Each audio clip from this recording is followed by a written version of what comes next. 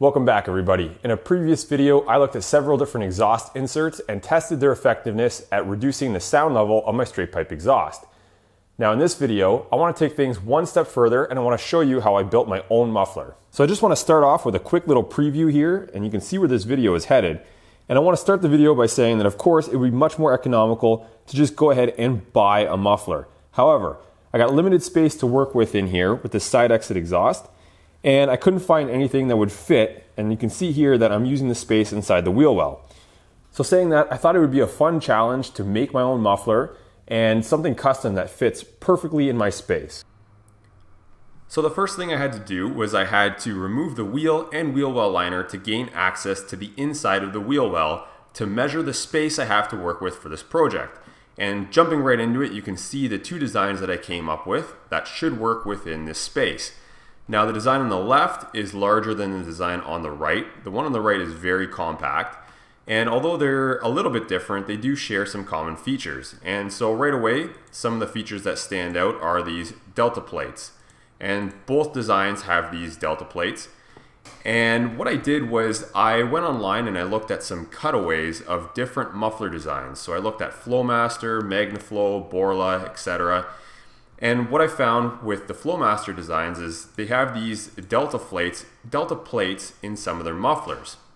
And the idea or concept behind these plates is that exhaust frequencies and sound waves will enter through the inlet tubes. So I've highlighted those at the bottom. They'll enter the muffler into the first chamber, and they'll be guided towards these delta plates, in which the sound waves will get split. So the plates, these right angle plates, will split the sound waves, and they'll be traveling on both sides of these plates, and they'll bounce around in between the plates. And the idea is to cause some sort of destructive interference where the sound waves will cancel each other out, and there'll be, like I said, this noise cancellation, so that once the sound waves exit through the last tubes here, the sound should be theoretically quieter than it was when it first entered. And so once I had a few basic designs, I wanted to use a flow simulator to optimize the muffler design. And so what I wanted to do is I wanted to eliminate any points of flow stagnation within this muffler. Now on the screen, the mufflers probably look like they're of regular size, but in reality they're very small, and the space that I'm working with is quite small. And for reference, these are 3-inch inlets and outlets. And you can see here that the muffler isn't much taller than 3 inches, and it's not much wider than about 5.5 inches, and it's about 6 or 7 inches long, so it's quite small. What I'll do is I will show you an animation of the flow trajectory of the exhaust, and the colors are indicating the exhaust velocity. And you can see when the exhaust first enters the small muffler, it gets split, as I mentioned earlier. And as it passes through these plates in this section here, it's a little bit of a restriction, and you can see that because of this restriction, the exhaust flow is sped up. The velocity increases at the outlet. And with the larger muffler, you'll see similar results with a few extra points of stagnation in the first and third chambers.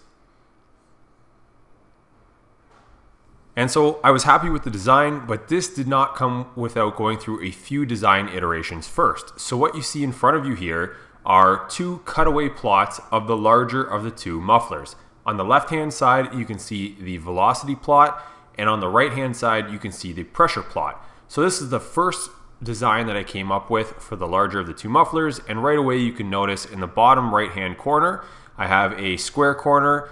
I have in the middle here, I have a tube on the first divider plate that would be welded to this plate.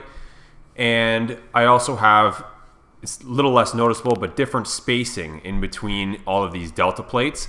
And you can see down in the corners and around this first entry tube, there are these what look like eddy currents. So this is to me a stagnant area of flow. And you can see on the right hand side that the orange is indicating quite a high pressure. And so moving on to the next design, I added a chamfer into the bottom right hand corner, trying to guide the flow in through the first plate. I still have the tube welded to the first divider plate, so I still have these areas of stagnant flow. but you can see that I increased the velocity slightly as well as decreasing the pressure slightly.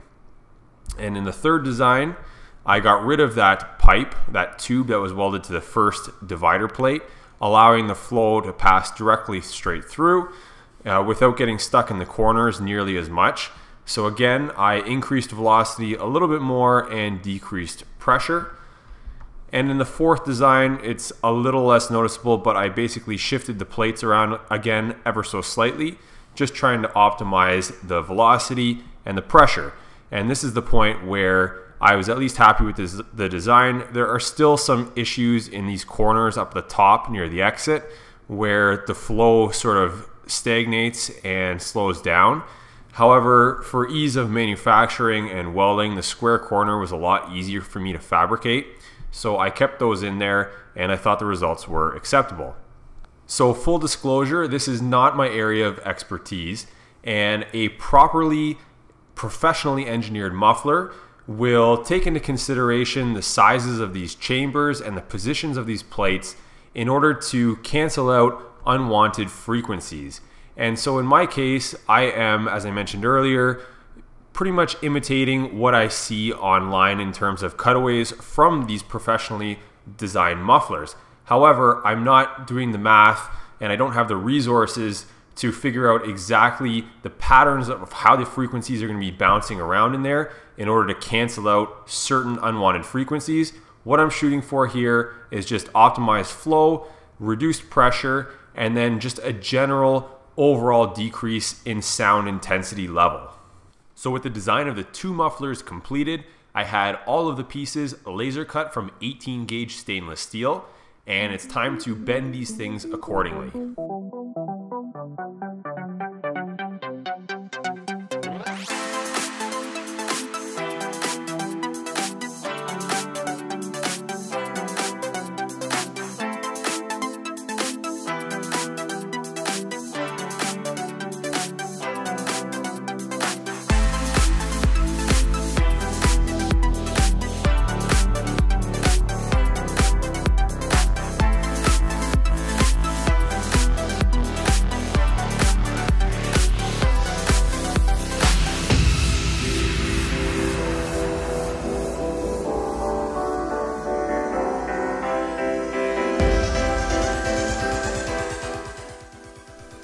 As you guys can see, I'm using a finger press brake to bend the metal for this project.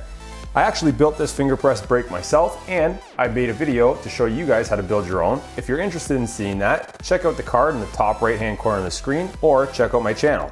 Now, as you can see, I have the parts for the small muffler laid out here in front of me. And basically it's just the one part here is the box. We got a lid.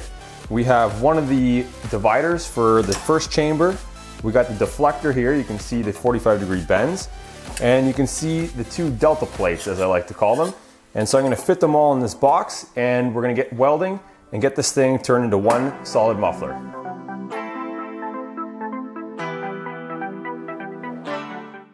After welding up the small muffler, I'm using my dimensionally correct pizza box muffler to finalize the placement inside my wheel well. So now with the test pipe out of the car, you can see that I've marked the cut line and I've marked an orientation line, and this lines up with the center of our inlet on our pizza box muffler, which will translate to the actual stainless steel muffler. And so I'm going to be cutting here, and we're going to be welding our little mini muffler onto this test pipe.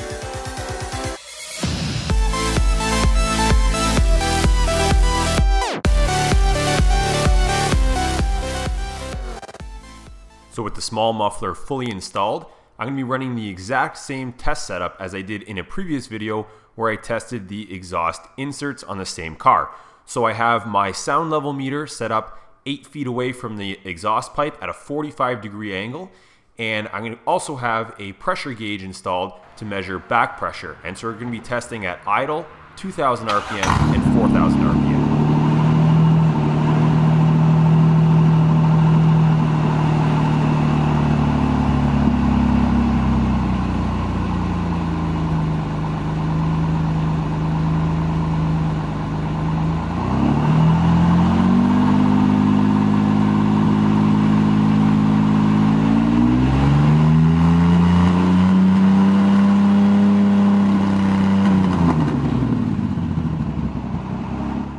right when I started the car, I noticed a big difference in sound.